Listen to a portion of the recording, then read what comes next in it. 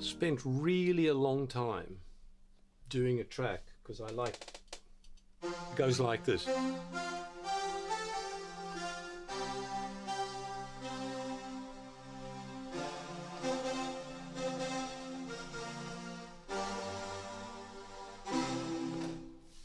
I did it because I just liked playing it on the piano. I decided to do no alternate clever ideas except it was going to be an instrumental. I worked on it forever and ever and got it really nice. And a friend of mine, Laurie Latham, came here one day, listened to it. And although he was very polite, effectively what he said, it's the sort of thing I'd expect to hear in an elevator or in the background of an airport.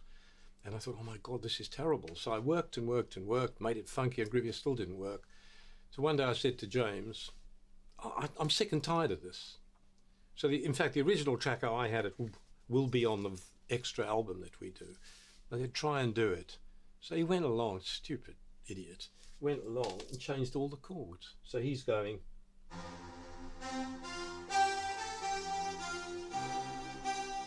And then he goes. Something like that, I think. It's horrible. As I listened to it, he changed Till's trumpet notes. And in the end, I just said, I can't use this. He's out of your mind. Because he's a nice bloke. You can tell him he's out of his mind. He doesn't really mind. And then I decided, so I carried on working on mine, and one day I listened to it again, and I thought, God, it's brilliant what he did. Really good. So 8 Humble Pie, and we used James's version. I just had to throw out a snare drum that he liked. But apart from that, so, you know, most of the work there wasn't me again.